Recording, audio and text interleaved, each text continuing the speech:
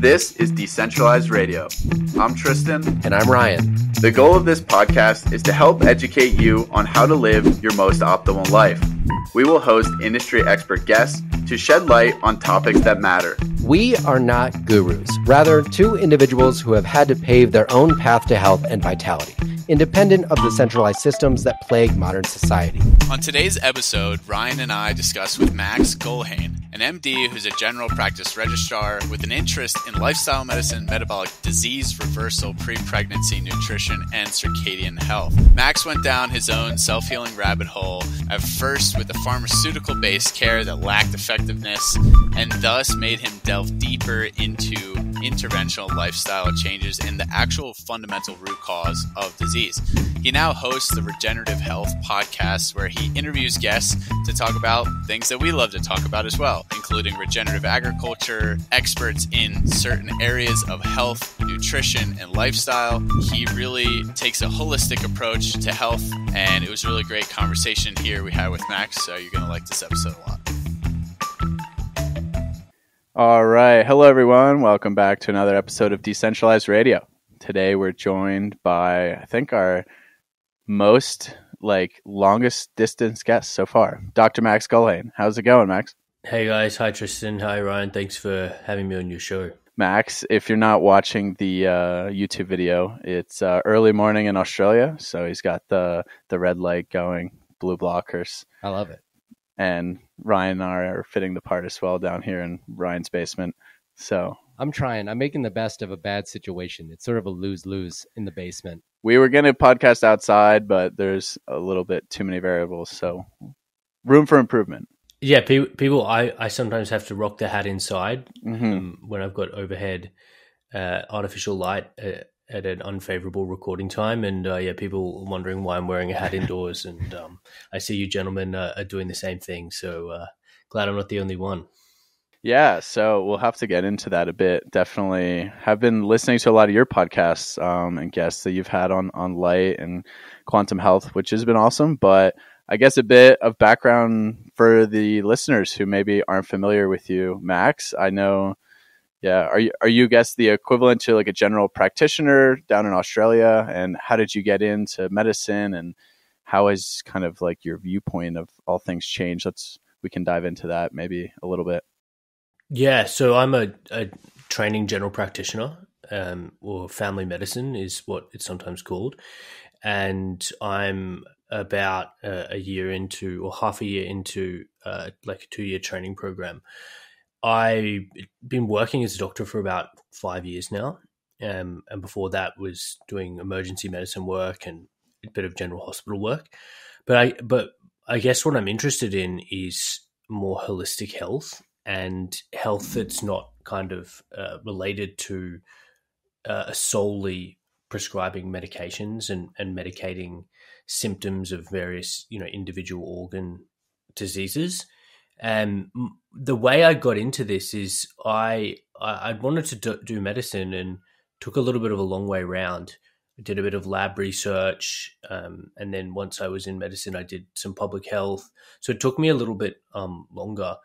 But in that time, I had my own health journey, and I interview doctors on my podcast, and almost invariably, the doctors who are considering ways of practice that look at maybe the underlying causes of disease, they didn't kind of just by default arrive at that position. They all had to undergo their own health journey. And that's because the way that we get taught in medical school is not in any way related to helping us really understand fundamentally and prevent disease.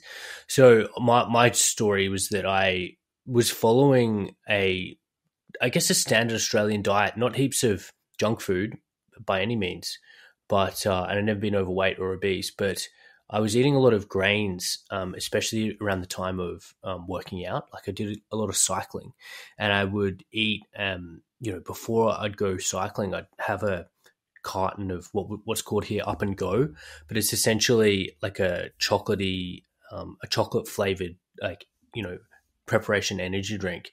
And essentially just has like oats and sugar, and it's an emulsion of vegetable oil.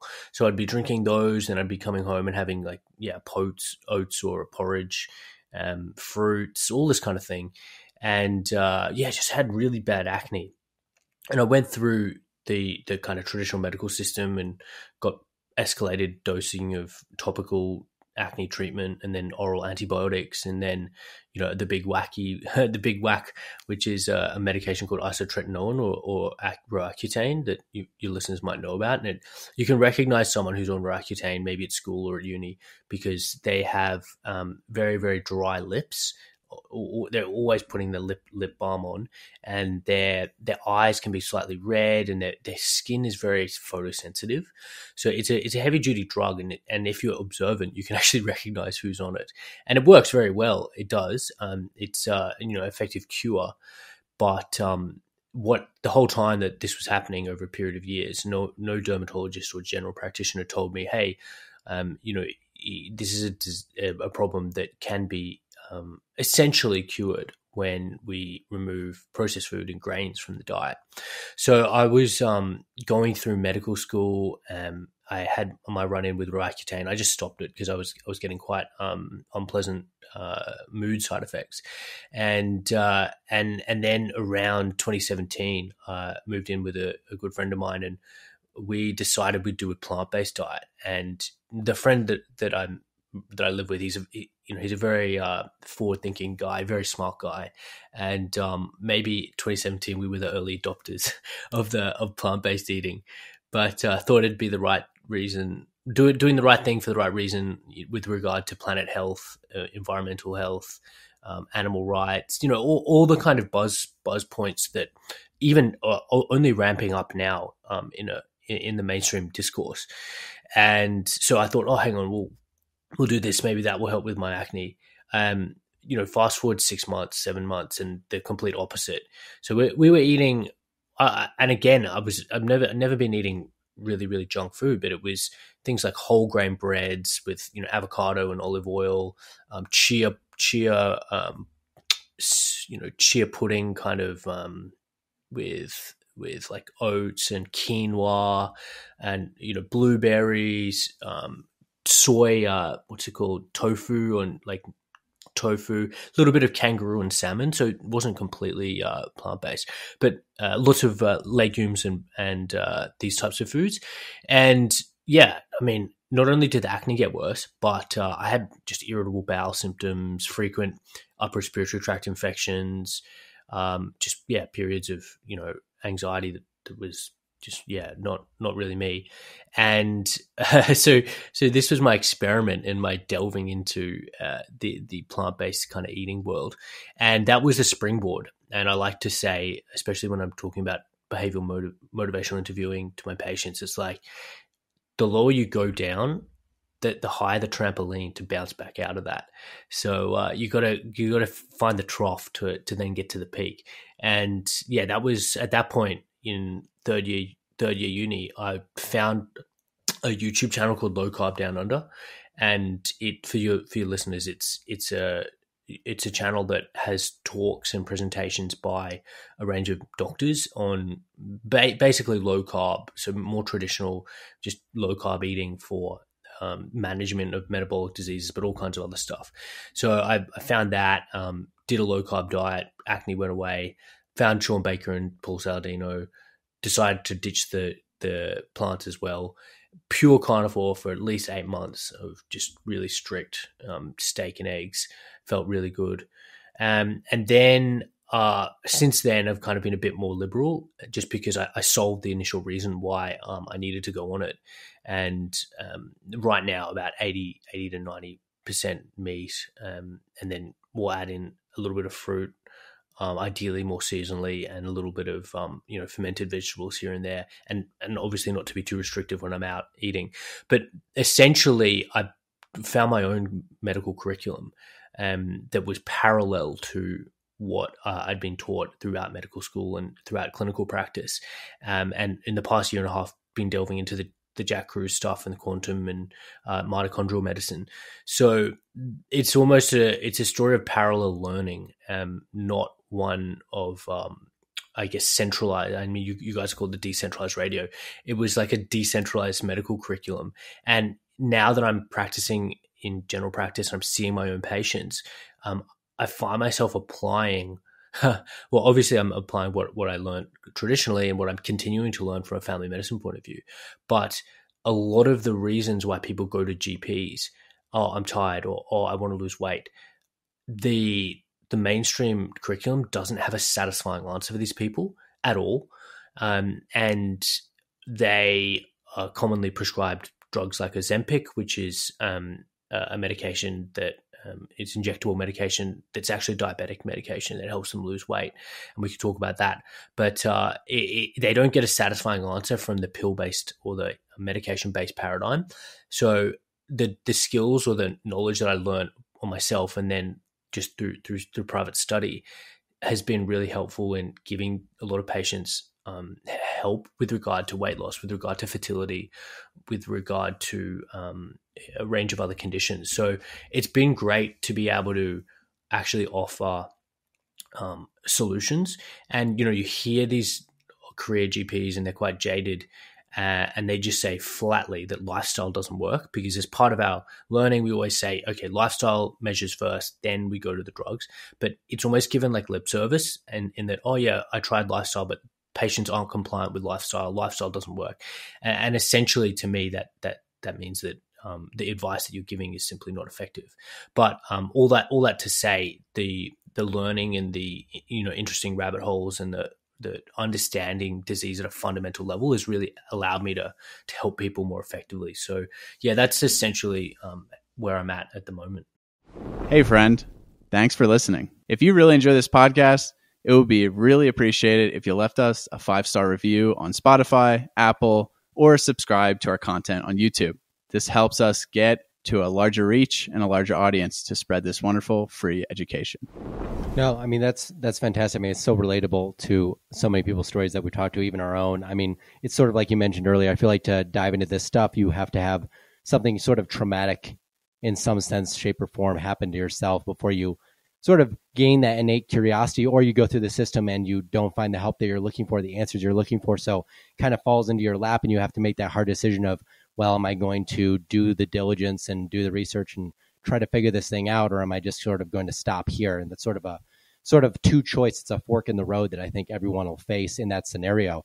I sort of want to go back before we dive into some of the more compelling stuff, but sort of go back into your original wheelhouse of medicine and talk about the conventional system a little bit, because you mentioned Ozempic, which is like you mentioned, a very popular weight loss drug right now. But another one that I see commonly prescribed, not for weight loss, but another very common problem in Western culture, and one that at least half of my family is on chronically, is omeprazole for acid reflux. And I think there's a lot of misconceptions about these drugs, the reasons they work, obviously, but the damage that they may be doing on the sidelines that they don't know about. And I think you made a really good point about lifestyle, sort of getting lip service from doctors. And I think that goes into a few things fold, and you would know more than me actually working in practice and talking to other GPs and stuff like that. But sort of what I see is I don't think they truly have the knowledge themselves to give in some sense, or they have the wrong knowledge, or they themselves don't practice any of the things that they're telling the patient. I can't really think of one doctor I've had that's really got their skin in the game as far as fitness or any of that stuff goes, even on a very general basis. So I'd love to sort of talk about some of the I mean, you sort of mentioned some of the pitfalls, but some of the solutions to this as well. Like, how do we get this sort of education out there so that we can have doctors that are actually delivering solutions to their patients through lifestyle services like you're doing now, and stuff like that. I think it's changing over the last couple of years, but I'd love to hear your perspective as a doctor. Yeah, and look, I don't blame my colleagues. Often they're following their own advice, or they're following the advice that they're giving to patients that isn't working. So it's a sad situation where there's some things aren't working, but they're adherent often to their own advice. So what that means is that, and I did a talk about this when I basically analyzed this, when the Australian dietary guidelines have come in, and I plotted the rates of overweight and obesity, and you can see each iteration, each edition of the dietary guidelines, and the prevalence of overweight and obesity is just keeping going up and to the right, and we can talk about correlations, but essentially, it seems like the dietary guidelines are definitely a component cause in just the ongoing upward progression of that line. So again, I don't like to bag out my colleagues too much, because they are simply stuck in a system, and as you said earlier, Ryan, they haven't had that impetus, or that for whatever reason, to really dig down deep and then do their own research and understanding. The omeprazole is from a class of medication called proton pump inhibitors, and essentially they reduce the stomach's ability to make acid, and they do have a role in the acute phase, and in cases of bleeding from the GI tract, in the cases of acute gastritis. They're great medications. They work very well, but the problem is that when people get put on them long term, and they're simply just a pill, a medication, a Band-Aid for the underlying problem. And if that's reflux, then you're probably ingesting substances or food products, commonly seed oils. I think is a main driver that is driving the underlying inflammation. And then the PPI is simply just masking the symptoms and giving you symptomatic relief. The problem, as you mentioned, is that long-term use of PPIs is associated with vitamin B12 deficiency. It's associated with non-osteoporotic bone fractures. It's associated with small intestinal bacterial overgrowth. There's a range of problems that you can get if you stick on these medications long term, because there's a physiological reason why your stomach acid is a pH of 1.5. Like you mess with that system, it's a complex system. If you mess with it, there's going to be consequences, and often there can be unintended consequences. So that obviously you can see that when the stomach needs to be acidic, because it is highly, it kills a lot of bacterial pathogens. So when you mess with that, you can get things like SIBO. So the tendency to, and I see patients that get left on these for years. The tendency is it's easier to leave a patient on a proton pump inhibitor than walk them through all those steps of removing processed foods, particularly, and improving their gut health. In terms of how to help more doctors change practice, to be honest, I think that I'm split between this idea of it's going to be mostly a patient-led. Well, I think it is. It's going to be a patient-led change. And there's a really nice doctor in the UK called Dr. David Unwin, who was coming to the end of his career and was very disillusioned, and then his patient had come in and he lost heaps of weight, just simply going keto, and he had the humility to actually listen to that patient, and was then able to change his practice and was open-minded enough. So essentially, I think when people talk to their doctor and say, I've had so much benefit just seeing the morning sunrise, perhaps as one example of a lifestyle change, eventually the doctors that are a little bit aware will be receptive and make changes, or at least ask questions. But in terms of waiting or hoping for wholesale change from a top-down level, I'm not waiting for that, and I don't think that's going to be enough to help patients on a wide scale in a short time frame. So that's why what you guys are doing are great, and what I try to do with my YouTube channel is because it's much more effective to provide a message and then allow it to be received by people who are ready, rather than waiting for top-down change. Have you spoken a lot with colleagues about, you're talking about implementing a lot of these lifestyle practices or changes, interventions with your patients now? Obviously, there's a lot of, open-minded colleagues on social media and like-minded individuals, but how about, local colleagues you went to medical school with? Are they receptive to these ideas, or kind of what's like the average, is there criticisms of what you're doing? Do you share that information? I guess kind of what's the feel there when you're just talking with more local practitioners about these things, if you do? Yeah. So look, in medical school and, general practice training, people they just want to get through the program. They just want to get, they just want to get the grades. They want to pass. And then once they're, out of medical school in the workforce, they just want to hurry up and get their GP training. They've got limited bandwidth with everything else going on at home and living their lives to, take a position that is, very heterodox or orthogonal to what is being told. So for that reason, it's something that a lot of people, even colleagues, are really that interested in. One or two are, but not on the whole. Then they aren't. The point about that, and I guess maybe some of the older GPs, they very, very much have their own opinion about how things should be done. And again, it's very difficult to change if you've been doing the same thing for 20 years. But, look, I'm down here in Albury, New South Wales, and my mentor here, who is a very, very intelligent guy, and he made some changes after he had a brush in with metabolic disease. We're trying to, I guess, be a little bit of a hub and hopefully build a bit of momentum, and then have that kind of local change that maybe more doctors are interested in. But at the beginning of an exponential curve, it's like flat, as you both know. So I feel like that's where we're at the moment. But once that tipping point is reached and that inflection point arrives, then things can change. But we're very much in that flat stage, I think. Yeah, no, I tend to agree. And I really agree with your statement earlier that you said about patients leading the way. I feel like that's the only way anything's going to happen on any large scale or even a small scale, really, because I just don't think the incentive is there.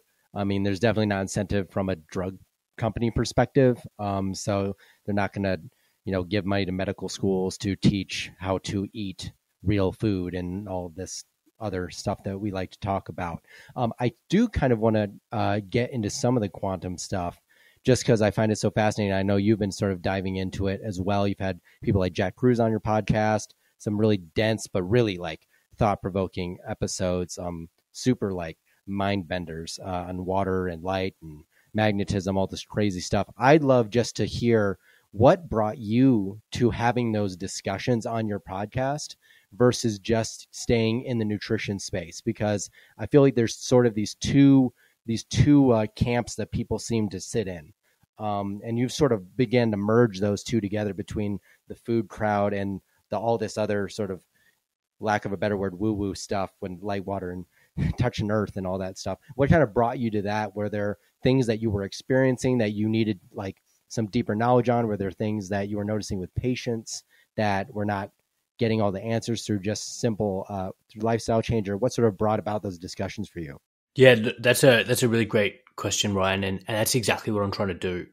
I'm trying to bridge these schools of thought from the dietary predominant low carb, keto, carnivore, which has very, very established leaders who are doing incredible work, and they're really helping people. And guys like Paul Saladino, Sean Baker, all the low carb guys are really helping.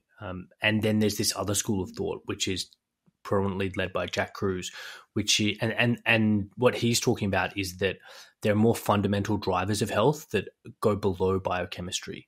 So whereas the food predominant people are talking about mainly the hormonal model of obesity and the degree to which different macronutrients provoke insulin and leptin kind of releases and these type of hormonal biochemical pathways, what Dr. Jack Cruz has done, because he's incredibly brilliant scientist, researcher.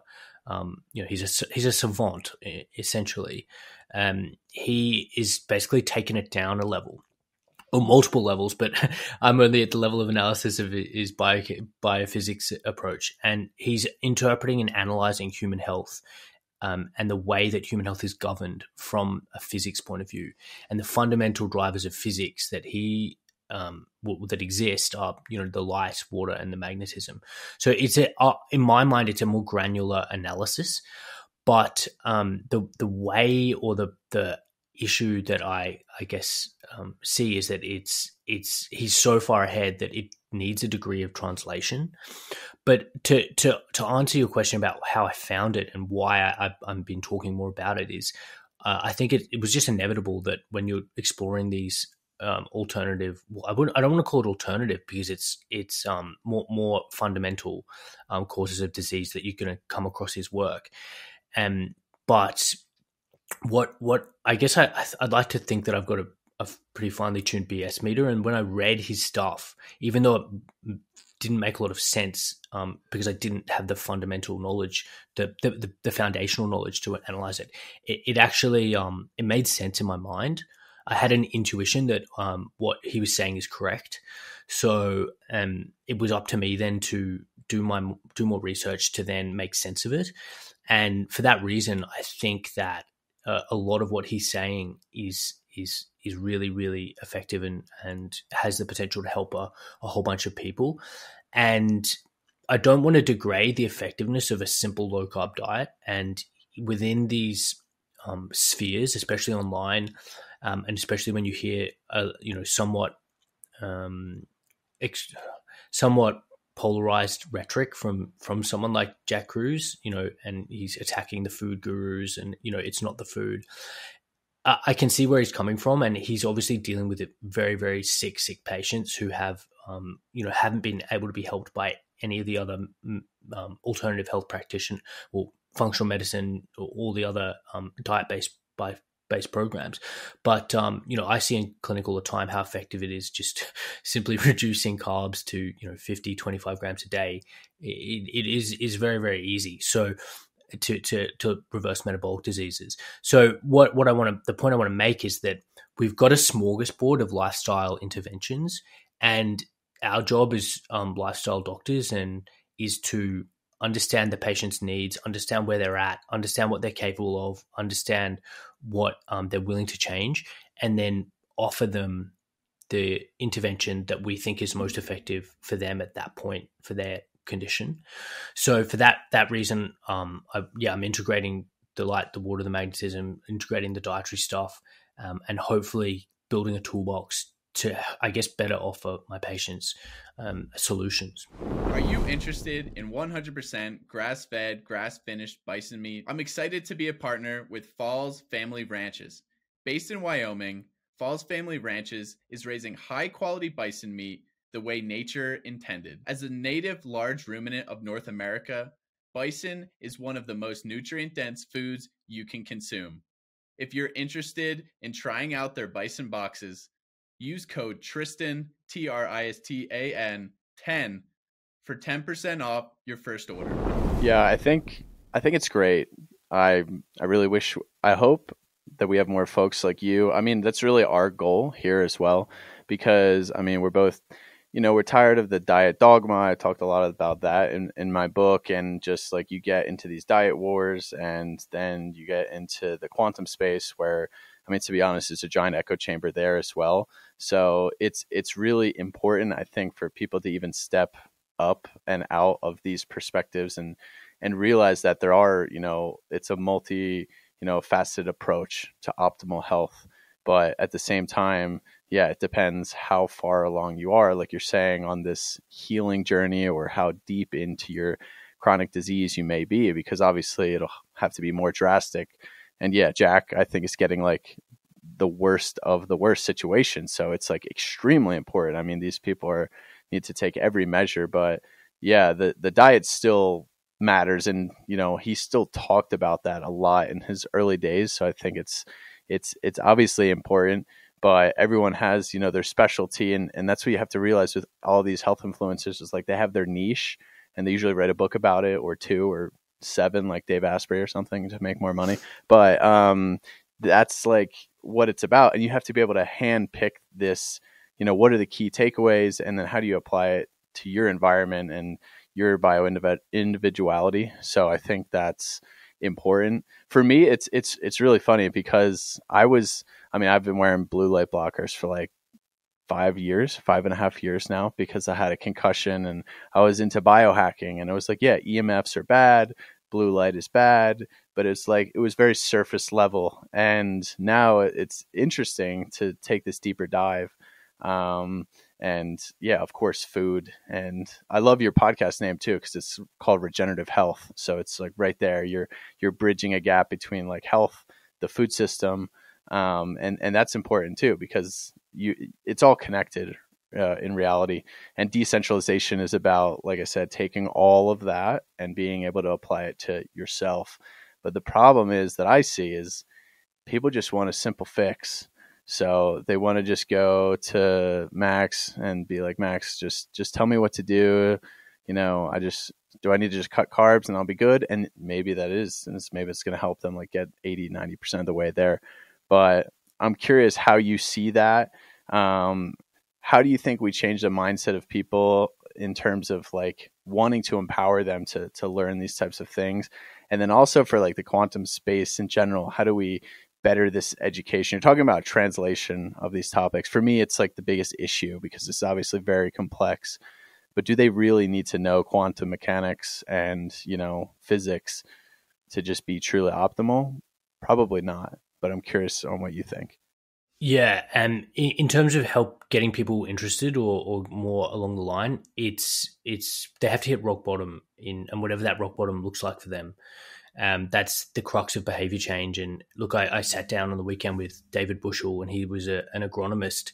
Well, he still is a practicing agronomist, and he, for 25 years, has been writing basically prescriptions for herbicides, fungicides, fertilizers for farmers. And they'd come back and they'd say, David, I've got a crop of Patterson's curse. What do I do? He's like, okay, spray this. And then, now this is growing. Okay, spray this.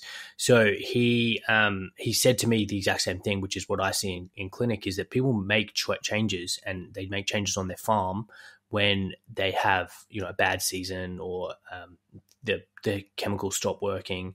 It's the same thing with human health. People make a change when they have their heart attack, when they get a cancer diagnosis. And it's unfortunate and it's often brutal, but that's human nature.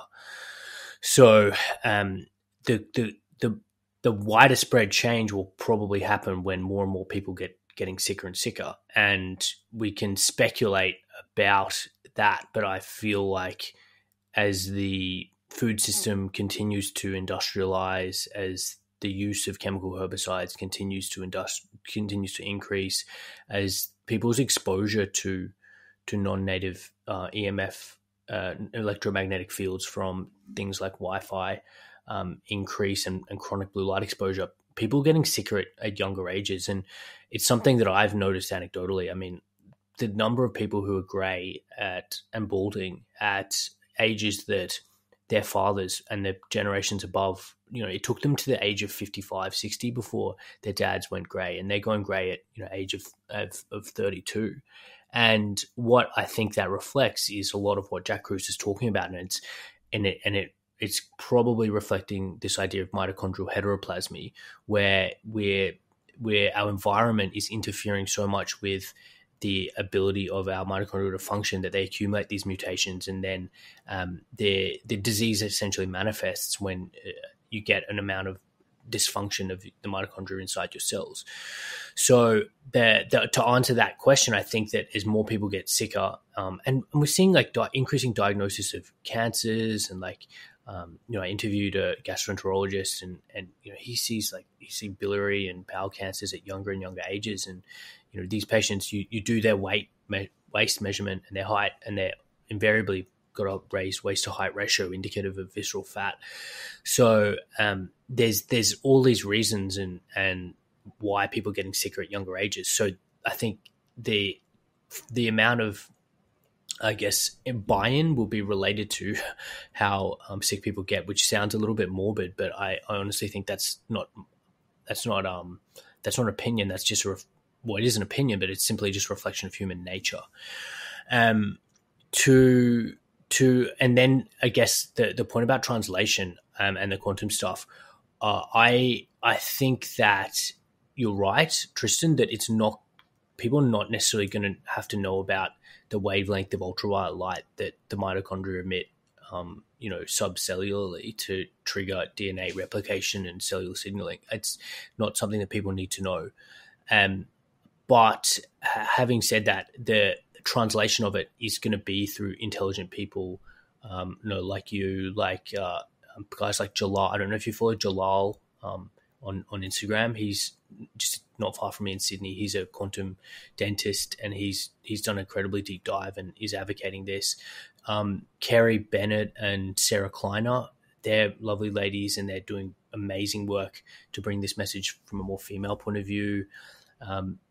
Dr. Stillman, I've messaged him a little bit on Instagram, and he seems to be, again, translating things quite well. But I think that we're going to need to rely on people to do the research that Jack Kruse is prompting people to do, and then, yes, translate that message into actionable and steps for more lay people. Yeah, I mean, I think for me, talking to people, because I talk about this stuff all the time. I was telling Tristan the other day that we were at a festival, and I actually got into a conversation with somebody who was protesting, and he was wearing sunglasses, and I started talking to him about melanin, just to see what I wanted to see what a complete, for lack of a better word, normie would think if I just started talking to them about this stuff, and it just completely goes just in one ear, out the other ear. And so I think like part of the problem, like along with that translation sort of thing, is like, yes, all the things you said are completely true. I feel like to even get into the realm of even finding these things, you have to hit some sort of really bad low in your health to even seek it out to some degree. But then to even believe it is like another thing, because I'll talk to people in my circle that know my health history very well, and they've seen the successes I've had over the last 3 years with my health through the various things that we've just talked about: light exposure, changing diet, lifestyle, pretty much changing every aspect of my entire life compared to 5 years ago.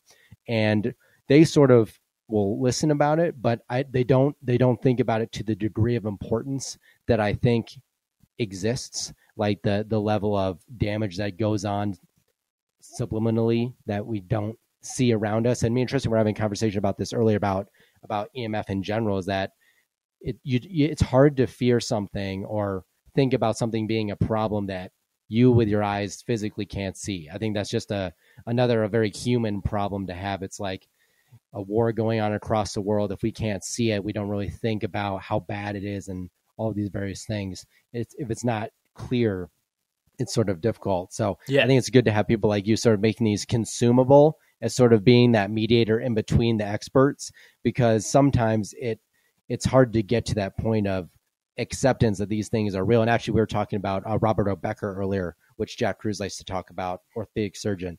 And Tristan just finished reading the Body Electric, and we were talking about some of his work and how basically he got thrown under the bus after all this stuff happened and stopped funding his research and all these various things. And so I think there's just a lot of density in these topics.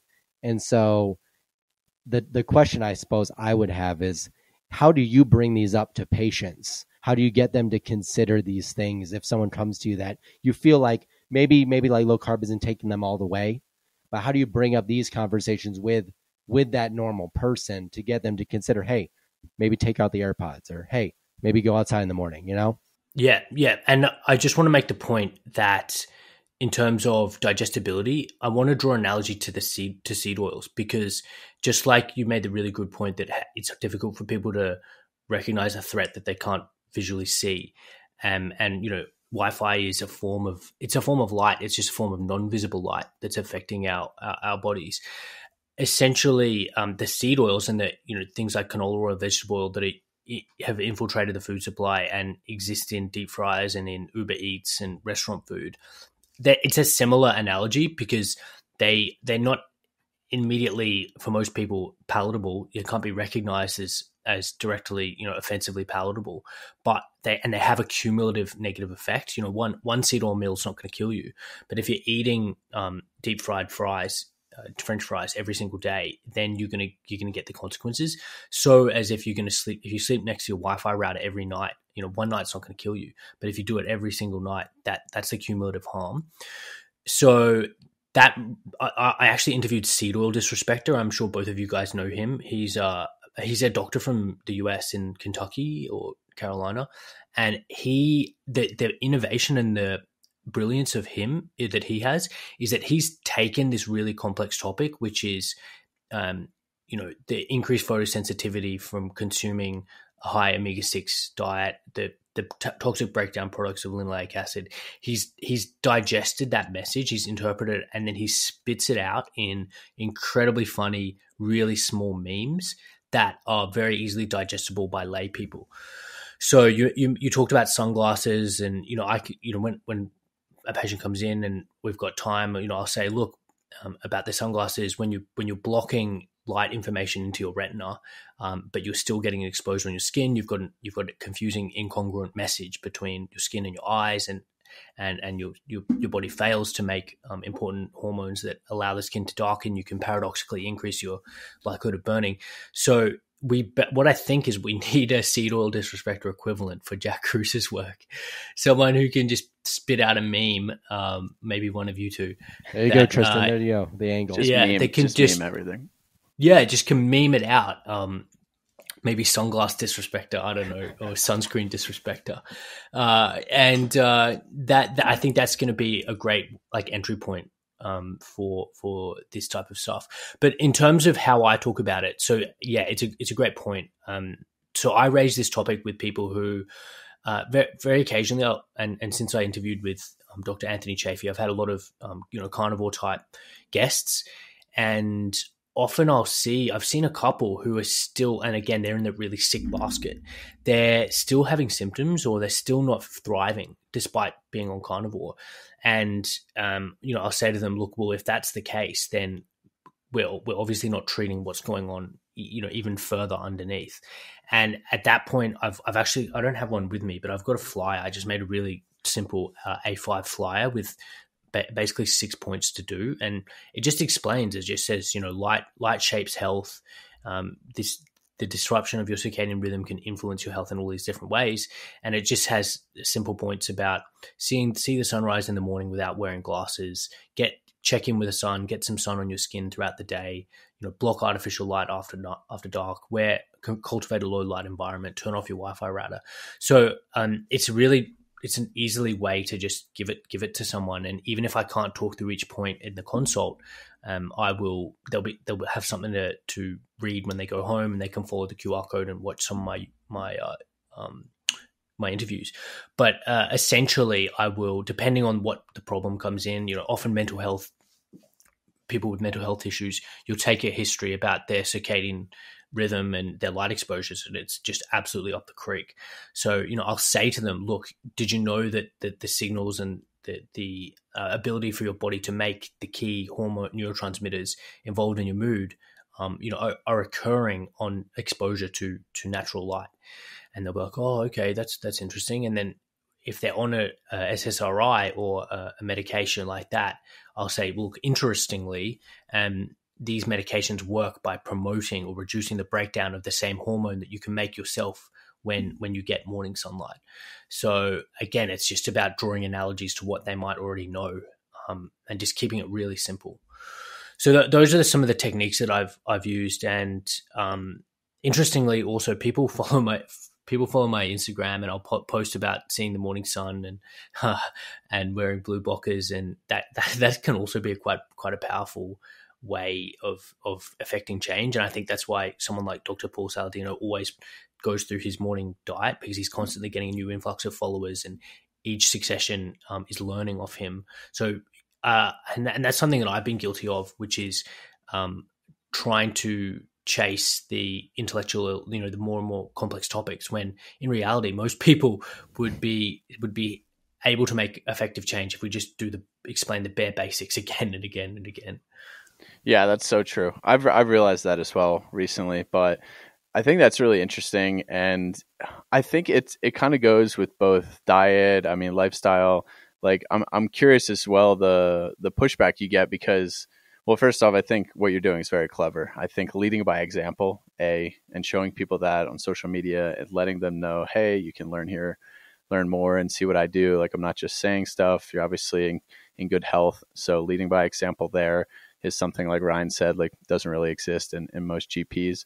But I'm sure, at least I feel like red meat, sun, these are topics that are being told to people by these associations, by, you know, dermatologists, by cardiovascular experts, that these things are bad for our health based on, of course, you know, flawed correlative epidemiological studies.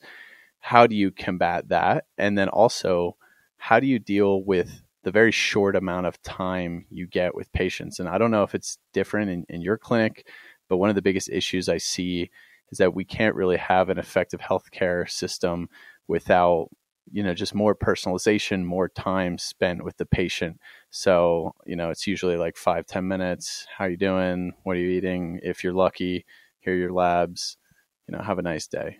So how do you combat, I guess, the pushback on these controversial topics? And then how do you think, or what's a solution to just being able to spend more time with people? Is it a more decentralized, you know, health coaching model, or is there a way to fix kind of the current system to some degree?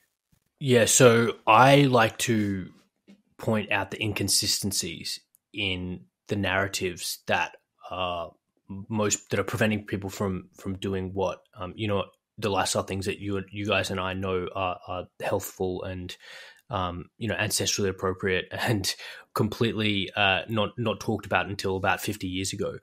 So if this is you know, red meat causes bowel cancer, I'll point out the fact that, you know, this was a epidemiological study. The decision was made based on a small board of people. You know, 7 of the 12 of them had an undisclosed dietary conflict of interest because they were vegetarian. And then I'll say the finding was for unprocessed red meat. That, you know, I'll talk a bit about how the effect that they found was, you know, tiny in magnitude compared to the effect that we need in epidemiology to link it to lung cancer. So I'll just kind of point out the different facets of and the contradictions that are involved in that narrative, and just basically lead the patient to kind of answer their or ask their own questions. So if it's something like the cholesterol and heart disease, well, I'll be like, well, okay, what are the other roles of a low density lipoprotein cholesterol in your body? Well, hang on, does it traffic? It actually traffics energy. Yes. Oh, okay. It can actually be involved in the immune response. Okay. And it's also possible. It also carries fat soluble vitamins around the body. So do you think it's there to kill you? Well, that doesn't really make sense. So, and then when you point out the role of insulin resistance and the fact that LDL needs to be oxidized to be pathogenic, you really you kind of surround. It's like a ring. It's like a pincer movement, because the mainstream narrative from these institutions that you've mentioned, Tristan, they're along one line of reasoning. But if you holistically through attack the argument from like multiple angles, you're really pointing out the inconsistencies and then letting people realize and then, yeah, as I said earlier, ask their own questions. And then anyone who's curious will, I think, you know, do their own research and then kind of, I guess, get an answer. And, you know, that approach works for the sunscreen. It works for all these other things that the sunlight that you seem to have been blackballed essentially over this past couple of decades, and essentially doing an incredible amount of harm. But in terms of seeing patients, so I'm lucky. I don't have shorter than half an hour with my patients, so I see everyone in half an hour slots, and I don't really think I'm going to go any shorter than that, because that is enough time for me to take a comprehensive history, find out about the dietary and lifestyle things that a patient is doing or not doing, and then talk through and educate them enough. We can talk about the socialized and the private and the Medicare, the private billing system, but essentially, I think there's always going to need to be a degree of private paying, because when healthcare is completely free, people just seem to be less likely to make lifestyle change, in my opinion. And I think that for, again, psychological reasons, that people value things that they pay for. So I like this idea of decentralized, access to information. The difficulty becomes in exactly like who's giving that information, and that there obviously is a role for a degree of credentialing to make sure people aren't being told that they're unsafe and completely dangerous things. But in terms of a medical approach, I think that longer consults and a private billing, however much that is going to cost, is going to be key. And again, you'll only attract people who are willing to make the changes. And that's the key point, because you don't want this misalignment where you're talking past the patient about lifestyle changes they don't want to make. And the patient's there, seeing you, but is never intending to change anything. So you actually want to get alignment, and they don't want to pay that much. So you want to get alignment so that people who are seeing you are interested in making lifestyle changes. They're willing to pay, and they're going to actually action them, because that's like the ikigai. That's like the ikigai of the consult, because then I'm not wasting my time. The patient's not wasting their time. Everyone's winning. And again, that speaks to this idea of we're only talking to and helping people who are ready. We're not here to push lifestyle change onto anyone who's not ready. And I say that to my patients. I said, I'm here to support you no matter what decision you want to make. If you want to take the antihypertensive medication, here's your script. I always will offer that. I'm not there to give people, only a lifestyle approach. I'm there to give them a complete holistic approach. And if they choose, if medications are indicated, 100%, I'll be writing that script for them. And I don't want anyone listening to think that that's not what they're going to get when they see me. I'm simply just emphasizing the lifestyle options and just giving patients more options if that they want to take them. Yeah, I think it's important, because it's like government handouts, free handouts, like they don't work. Like it doesn't psychologically work, because then people just expect that, and then everyone's going to do something for me, and there's no accountability. And I mean, that's what we talk a lot on this show, is like personal accountability, responsibility. That's truly decentralization, because you have to empower somebody to make that change at the individual level. It's not just like, do this and do this because I told you. It's, here are your options. Here is the lifestyle changes. Here's the script. And, this is what you have to do, but you have to put in the work. So I think that's great. I think it's also great that you're, seeing patients for at least 30 minutes. We interviewed CEO of Crowd Health, Andy Schooner, on here. We'll have to link that. It's kind of like a decentralized health insurance system that's also incorporated with Bitcoin here in the US. It's pretty cool, because it's also like, it's a community aspect, and it's only really letting in people who are, going to do the work to actually be healthy, because that's how these things work. Like the whole issue, and I'm sure it's similar, and maybe you could shed some light on the biggest issues in Australia compared to maybe the US, is like, people don't want to pay taxes for unhealthy people that aren't putting in any effort. And that's really what's unfair. And, it's something my mom's complained to me about for my whole life, and it kind of instilled this value in my mind. But yeah, I agree. And I think that's why like free healthcare it doesn't work. I mean, it might work in Europe where like 4 million people are all like the same person and value their healthcare or their health, but it definitely doesn't work here. So I'm curious if Australia is the same way. I'm assuming so. Yeah. And the final point about the lifestyle change is, it only works if you do it. Low carb or like see the sunrise only works if you actually do it. And if you don't do it, it doesn't work. So, look, the system in Australia is basically called Medicare.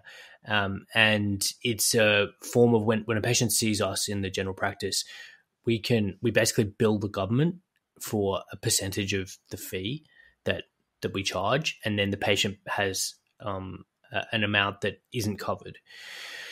This was back, 20 years ago or 10 years ago. Most consults would be what's called bulk billed, which would be there'd be no gap. Essentially, you see the doctor, the government rebate covers all of it, and the patient doesn't pay. But over time, and with inflation, and the Medicare, I guess, rebates haven't kept up with that inflation, so that more and more medical practices have had to charge a gap fee. And I think that, look, I guess I haven't been working in GP long enough to really see that change over time. But what I would assume is that the type of what's called tick and flick medicine is the type of medicine that happens when you have no gap, when it's because the doctor isn't wanting to spend a lot of time with the patient if he knows he's only going to get $40 for the consult. So he's going to go to the absolute minimum amount of time that he'll has to in order to win that essentially rebate from the government. So it's an incentive system. Again, we talked about incentives earlier. It's about the incentive system, and that tick and flick medicine occurs when the incentive system is broken or isn't working functionally. So, and on the flip side of it, which is, again, what we talked about earlier. I mean, I see colleagues in things like functional nutrition, and they charge, $200 an hour, and you'll bet that whoever paid $200 an hour with no rebate is actually going to do what they got told. So, it's a thorny topic, and it goes into ideology because people have deep-seated beliefs about what their rights and their responsibilities are, especially from government and from a government benefits point of view. I don't really have an opinion about that publicly, only to say that psychologically and paying for something is definitely going to be more likely to be actioned.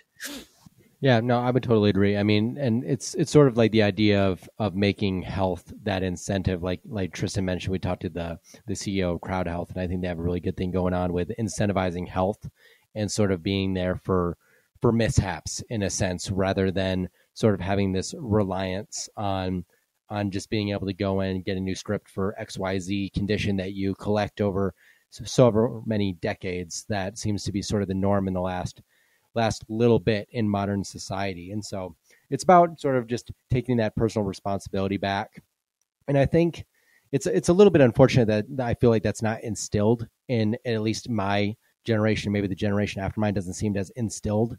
But I think it's through conversations like this that we can sort of maybe take some of that back. But I think health's one of those things that you control 95 or more % of how it's going to turn out for yourself if you just sort of play the game correctly. And it's sort of having that want to get there. And I like that you brought up mental health there earlier, because that's sort of one of the things that's been exploding the last 10 years of my life, that I've noticed just the immense amount of mental health issues out in the public space, and sort of this acceptance towards it, which I think is great. I think it's great to talk about those things and know that it's safe, have safe space to talk about having mental health issues like anxiety and depression, all these things. But I feel like we're putting the cart before the horse on why these things are happening. I think it's just not known that we have so much control over our own manifest destiny that it's just giving that power back to people. And that's sort of what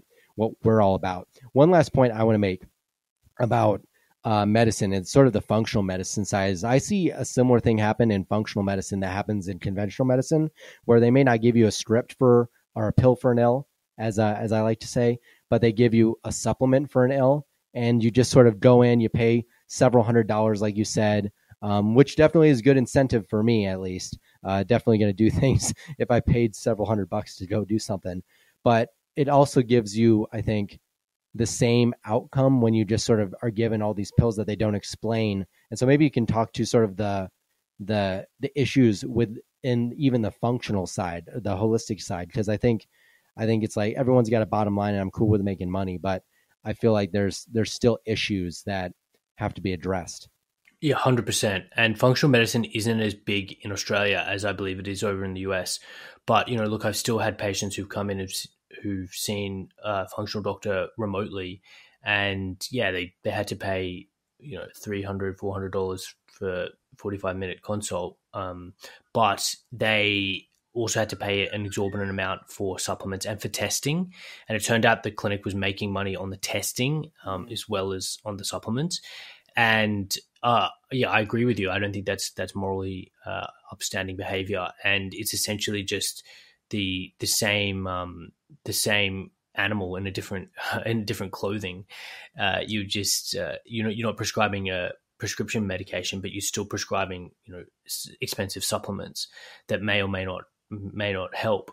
So I agree, and I'm overwhelmingly just say, look, if you get most of these nutrients from eating high quality fresh food, you're much better off spending that on regeneratively grazed meat from the Jake Wolke, who's the local regenerative farmer here in Albury, and fresh oysters every week than some of these pills.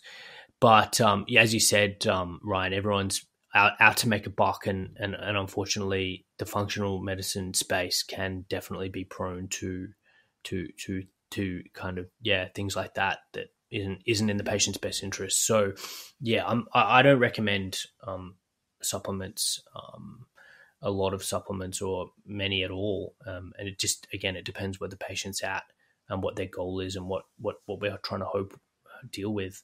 But it's interesting, and that's again credit to Jack Cruz and kind of his school of thought, because he's literally selling nothing. And there's an industry that's risen around selling things like blue light blocking glasses, grounding mats, all these paraphernalia that help you live in a circadian or appropriate way. But the essence of his doctrine, if we want to use that word, is very much like, here's the information, work it out for yourself, not selling you anything.